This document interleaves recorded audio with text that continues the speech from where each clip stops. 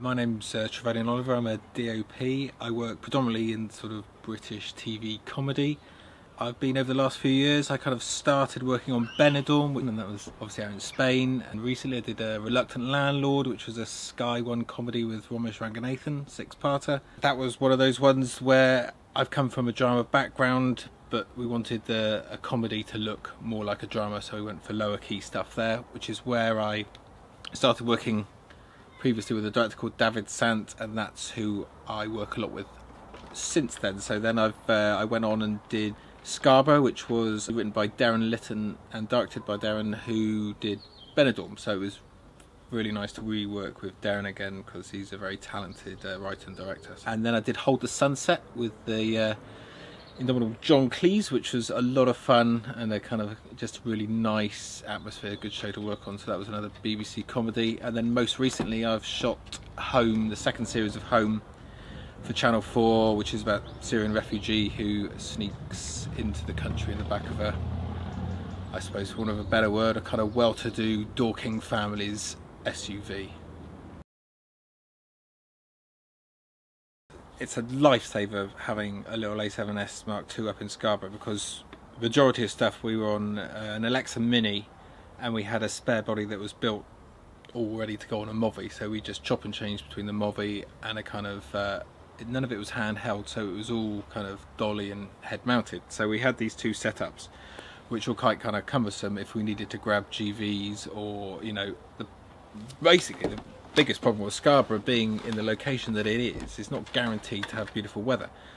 And for the opening credits, Darren rightly so wanted Scarborough to be looking sunny and beautiful. So we couldn't just keep hiring a huge amount of Arri Alexa Mini gear just to kind of like to grab a couple of GVs every now and again. So I made it my mission on there, because we were over in Scarborough for a couple of weeks. It was a lot of the mornings, and on the weekends I'd take the A7S out on my own and get some GVs, some nice sunrises.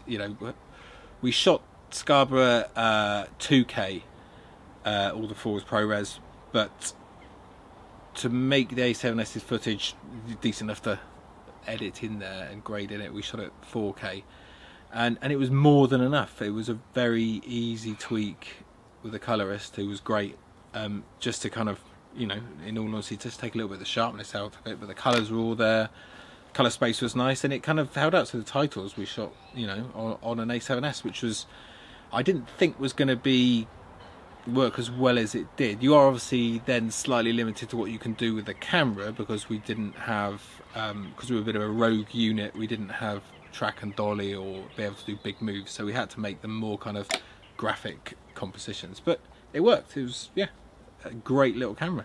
Yeah, and I was quite surprised how easy it was to match. Over recent years, most jobs I've kind of stuck to the Alexa Mini because of its robustness. I know what I can push it to, and I know what I'm going to get out of it. I use Cooke S4s that are really nice. They've got a good drop off. Because I'm doing predominantly TV comedy, the budgets I'm not up in, they're not sort of Netflix budgets. We're not having to shoot 4K, obviously, and then things become kind of more expensive. So, to be honest, most of the time I'm shooting 2K or HD, and the quality you get out of a Mini is brilliant.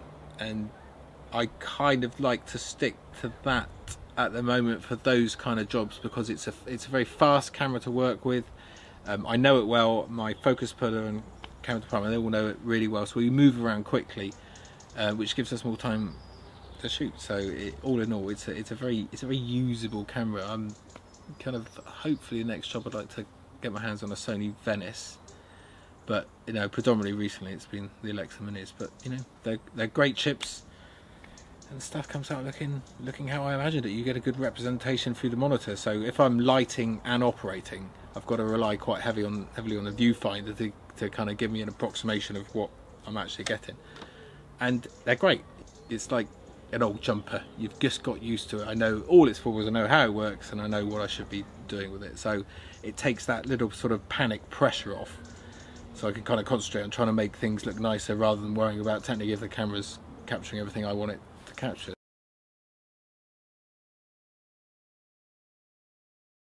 So when I'm working with Darren, it's really nice because I tend to kind of do a bit more of the kind of shot lists and storyboards, so that we know how we're going to kind of construct a scene and shoot it. Because when you're shooting sort of, you know, comedies around that sort of budget, you don't, you know, there's not a huge amount of time to get things wrong, or, you know, to try things. So you kind of really want to be knowing what you're doing from the word go. So I'd sit down with Darren an awful lot in prep. We'd send each other you know, sort of images of other shows and this other stuff, that kind of like, this is what I'm thinking of, different scripts. He'd send me documentaries to watch. I'd send him some images of some stills I'd done with a taken, kind of just showing sort of, you know, contrast of face or colour or any of that sort of palette. And so we chat a lot about that, so that when we hit the ground running on day one, and obviously Jill got involved as well. So Jill, ours, was the producer, who's lovely, and she obviously came with lots of ideas as well. So between the three of us would sit down and mull it all through, and when it came to shooting it, I think, you know, we didn't go over. We never felt like we were kind of compromising on scenes because we've run out of time. I think we had quite a good handle of the style and how we were going to shoot it. It's not so much. I think Darren's writing, he's thought about it and considered it so much beforehand. What he's got on the page is, you know, it is what works, and it is great. And very rarely do I remember there being too many changes for things that didn't work, because generally it all worked and it all had a really lovely tone, so he didn't really want to mess with that. So there's a little bit of ad-libbing, like as in always with comedies, and some of it's made it on screen, I think, and some of it doesn't. But I wouldn't say it was one of those shows that was, you know, just heavy on the ad-lib. It was very crafted by Darren and Jill to kind of work as it was as a piece. So yeah, so I got involved in Home Series 2. It's a director, David Sant, who's a good friend of mine, and I did Benidorm with him and Reluctant Landlord. So and he's great. We get on really well. We've got a good shorthand. You know, he likes it dark, I like it dark. You know, it just works really well. We got kind of like a good way of working, and he's also just a lovely guy and very talented. So he's great to have. So with Home, because I came in at the second series, didn't really want to change it to the degree of making something that looked like a totally different show, but just wanted to kind of like put, you know, my little stamp on it, how I like to light and how I wanted to, you know, give, because I worked with David a lot, and I know he likes freedom for actors to be able to move around, and you know, and you shouldn't, the big fan, and you shouldn't feel restricted during your performance, so you can't move around or go somewhere, because I think it kind of registers if everything is a bit too regimented and he's on a mark and he can't move because he's not in that bit of light. So I try to light, well, I do light more, I try to light naturally from exterior sources, big sources, long way away, so I've got kind of like a very natural spread through a room. But because the lamps are a long way away, I've got kind of, you know, the drop off is very even. So you're not having people running into hot lamps that I've got a flag and, you know, they're dropping into darkness, and they get, you know, we've got this kind of nice spread. It feels like real sunlight or night or whichever we're trying to create, and it just, I think it works because it gives freedom to get great performances, because when it comes down to it, it's storytelling, and no matter how much, you know, no matter what I do with the lighting, if the script or the performances out there, it's not gonna cut it. So I'm a big fan of giving freedom, trying to give freedom for directors and actors to kind of do their jobs. Brilliantly, the Alexa Mini it's great in low light. I mean, more often than not, I'm flagging light off. More often than not, you're out in a kind of, particularly we had one night where we were in East City in London, and I was kind of like, I'm not sure if I've, you know, we reckoned it the day, we didn't have quite enough time to work out exactly, and I was kind of concerned there was going to be, you know, not enough light there at night. But you know, obviously we brought all our own gear, but we wanted a big Steadicam shot going down the road, so you know, there was a certain amount of kind of restriction that it had to work. But you know, in the end I ended up turning off and flagging street lights more than putting anything of my own in, because the minis were just, you know, you run them at 1280 is an ISO that I tend not to go too much above, because, well, I try not to go above at all because it does get a bit noisy. But at 1280 on Cooke S4s at wide open at 2, there's everything there. There's more than enough. Yeah, and even if we try to risk things and have a couple of bits that are a bit too dark, a bit darker, they pulled up very well. I don't, you know, it's a great camera to work with. You've really, if you know what you're doing, you know, if you're doing your job properly, which you should be, it's a great camera. You're not going to get caught out. So we shot that at Log C, all the 4s, ProRes, not 3.2K. I think we did it at 2K. Yeah, shot it at 2K. So, yeah, but actually, the color space, all the colors there, it's great. There's very few moments, in fact, at all I can remember where I'm thinking, oh, I could do with a little bit more speed here, or no, it is. And I've used, because I've been using them constantly over the last, I don't know, 5-6 years. You know, you go into a scene with your eyes open. I know it's a night scene. We've wrecked it. I know what the camera's capable of, so I know what is enough light, with enough illumination there. I don't want to overlight it, or kind of, as soon as you start doing that, you start flagging things off. You get funny shadows, and you know. So I tried to keep it relatively simple on that front. But it's about the narrative of also the blocking and working out how you're shooting the scene. It's not just, you know, making, and the ability to make a still image look lovely does not really constitute being a DOP. It's you know, you've got to really have a grasp on the whole process of telling the story and how it needs to be blocked, and what you're doing with negative space or negative fill, or all those things which sort of subconsciously help you tell the story, that you don't often notice that you're being told these little bits, but it's going in somehow. Camera operating I loved, because it's kind of quite a selfish job. You're on your own, and you're kind of telling a story through a lens, and you kind of you don't get involved too much sort of politically. You're kind of just, you know, physically there to help. But since making the step to DP, which I love, but you find yourself, it's great because you're more embroiled in the prep of a show, so you kind of can, you know, if you're working with a really good director and producer or writer, you know, you're having discussions about what the look needs to be, how the framing needs to be, what sort of cuts they're thinking about doing.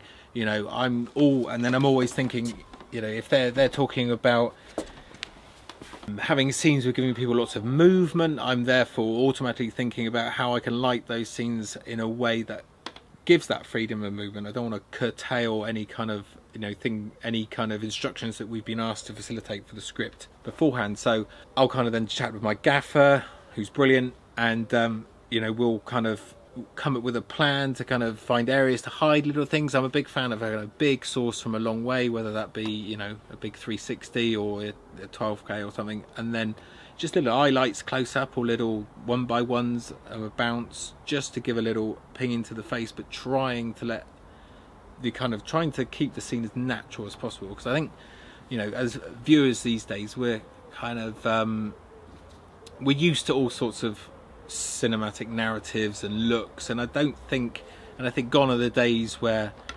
you know, a really heavy blue backlight and, you know, something say a little bit more kind of 70s sitcom.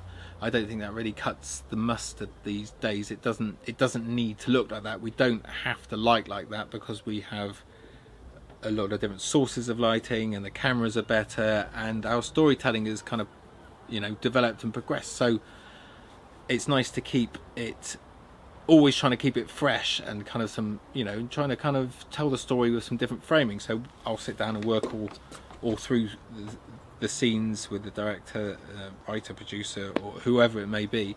On the day, it's a case of getting in there. I like to be ahead of the game. It's getting there as early as possible, you know, being there for the blocking. I don't really want to kind of get involved in re-blocking for the sake of the light. You know, in reality, I think then it starts showing to a degree. You know, people should be able to naturally go where they want to go, as long as they don't naturally just walk into lean up against a brick wall when you've got a beautiful vista the other way. There are parameters to that. And then it's a case of, you know, get the grips will come in, and if we're laying track or dolly, we'll get that down whilst I'm you know, getting the lighting up. I'll be chatting with the focus puller about if it filters on this scene, or what stop we're going to be on, or if we're going to do anything high speed or different shutter, you know. So we'll kind of have that preliminary chat. Normally hope within sort of, you know, half an hour everything's up and running. They say that if you normally we try and shoot, say you've turned up on set at 8, you want to be shooting before 9. So you don't have, there's not a huge amount of time to kind of mull things over. All that should have been done a long time ago. There's a schedule, and we need to produce a show at the end of that schedule. So I get all my work done earlier, so I feel, hopefully when I'm working, I don't feel so stressed, because I feel like I've got a handle on it. Yeah. But because I've kind of, you know, because I've got my camera department and the grips and the lighting department, you know, there's a lot of, and I'm always liaising constantly with the director or producer, and then because I'm operating as well, so I'm chatting to the actors, putting marks down. So it's a very concentrated time to kind of get as much as you can right as possible, and there's a lot of kind of conversing with people, which I really like. It's a really kind of interesting melting pot of ideas, and, you know, say, well, I think we might start over there, and the grip might say, well, actually, do you know what, if I just came from there and round this corner a bit, would that be nicer? And you're like, yep, great idea. You know, so there's nothing worse than being a megalomaniac in a kind of way where you just kind of, I never liked being an operator for DPs that are just not interested in anything anybody else has got to say. You know, obviously there's a, you know, you don't just go bounding up and say, oh, I think you should do it this way. But I like working with a crew who are bright, intelligent people who like coming up, who feel like they're, you know, who feel like they're part of the crew and are worthy, so they kind of chip in, and I'm always happy to hear a little chip in, whether it be right or wrong. It doesn't matter. It's a kind of, the fact is they're thinking about it, and to be honest, that's where all our future is coming from. You know, the people are coming up through the camera department. I'm assuming that in the end they all want to be DPs, so I like to see them paying an interest in what I'm doing and asking questions, because then you feel like they're learning. Otherwise, what are they here for? The useful bits of kit for being a DP, I mean, I always take my light meter with me. I mean, I used to use it, you know, I use it more on film because you really got to rely on it. Where, you know, digitally on Sony A7sIIs and Alexas and everything, you're judging a lot of stuff off monitors. Well, look, but I always like to have a light meter, because it gives you that kind of, you could go into, if I'm doing a big party scene in a room and you want to check that you've got a very even spread all over the place, so you've got kind of enough light in the corner for them going through there. It's, you know, instead of just kind of getting the camera to pan around and check all the waveform monitors on the monitor, I can just walk around with the light meter and I can make sure that I've got enough ambience in the areas that I need. The number's always right, so you know what you're getting. And so I use a light meter quite a lot. I use Artemis an awful lot on the iPhone, because it's just so much quicker than getting a finder up and changing a prime lens, showing the director, what about that? And they go, oh, could we just be another 8mm wider, so lens off by, you know. Artemis, you can sit there, I can go, this is a 15, this is da-da-da-da-da-da-da. Artemis is an app that will just recreate, so you put in your camera, all your settings and the lenses you're using. It's got a huge database of all the lenses you could possibly want, and once those are in, you can just toggle between them, so it just crops and jumps in. Admittedly, you know, when you're kind of showing an example that's kind of 200mm, it's a grainy image because you're just jumped in on the chip, but you can see the size. So it's really handy for directors that are kind of say more kind of performance based, that are not quite sure sometimes how it should look until they see it. So you can kind of, you can walk around with it, and you can kind of do like a Steadicam move or a moving move and say, we can come in on this, you like that size, and then you can just change up and down. So it's a real quick shorthand way of getting to the point where you know what lenses you're using, where you're looking, and what's happening. Because once you've got that decided, you can get on shooting. But until you've decided what you're going to be doing, you know, it can take ages to kind of, and nobody wants to go down one route and go, oh, do you know what, that's not really how I imagined it. So Artemis does help. I'll go to the read through, sometimes I go to rehearsals. I will always be with some directors, we do kind of storyboards and block out where the cameras are going to be, and our kind of shot list. Other directors don't. It's a bit more of a kind of movable feast. You know, the iPhone, as well as being able to use Artemis, and there are other programs similar, but it's also great just because the fact you can shoot video, you can go to recce's and try moves and try shots and see what areas look like and see if that's a nice vista on the lens. That kind of, sometimes vistas work on the lens, they don't work to the eye, you know, there's just some things that do or don't work. So, you know, me and the director will often take videos, you know, send them to each other. He'll send me stuff he's shot before, or just sort of frames that he likes. So the use of the iPhone and other Samsung whatever variables is really helpful these days to speed the process up.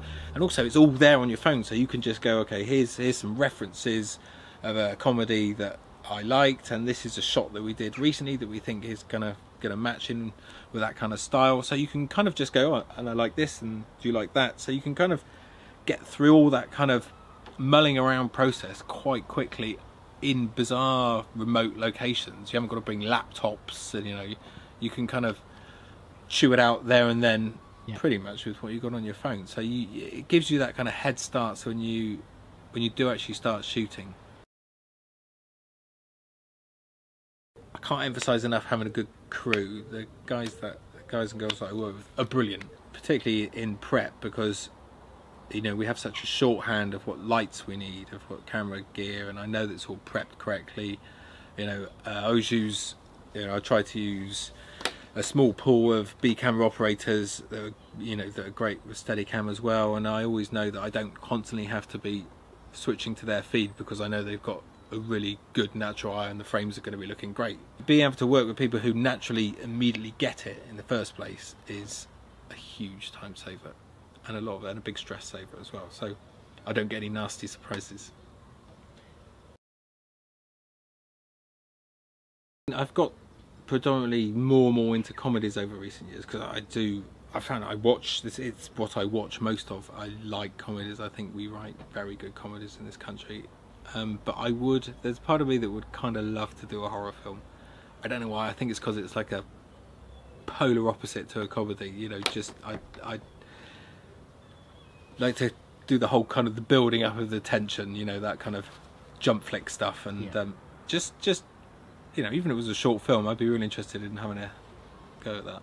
It's interesting visually, because horror is something you can almost, you know, if I'm watching TV, horrors, you can turn the sound off and not be part of any story and it still be terrifying. You do get a general sense. It's very visually driven story, a horror. It's fun. But yeah, not many of them. There's not many horror comedies around at the moment. But I totally agree with you. I don't, you know, now kind of technically you can make everything look real. That kind of need to show everything, I think, is just it's lazy storytelling. It doesn't, you know. I think it takes a cleverer mind to scare somebody without just giving them a horrible image. Like, you know, I rewatched the Blair Witch Project recently with my son, because he hadn't seen it before, and he was kind of, you know, bit like, oh, it's not going to be very scary, it's only a 15, you know, I've seen blah, blah, blah. And he sat down, and kind of at the end of it, he was really shaky all the way through, because he kind of he couldn't believe how drawn into a story you could get without ever seeing anything really that was kind of harmful. But you know, I think it was a bit of an eye opener for him to, you know, you don't just have to take the easy option and go, oh yeah, there's a monster. And you're getting that, you know, that look of sheer terror that your mind just boggles about what the fact they're looking at. I don't think any cutback to whatever monstrosity they're actually seeing is ever going to be as effective as what you imagine they're seeing.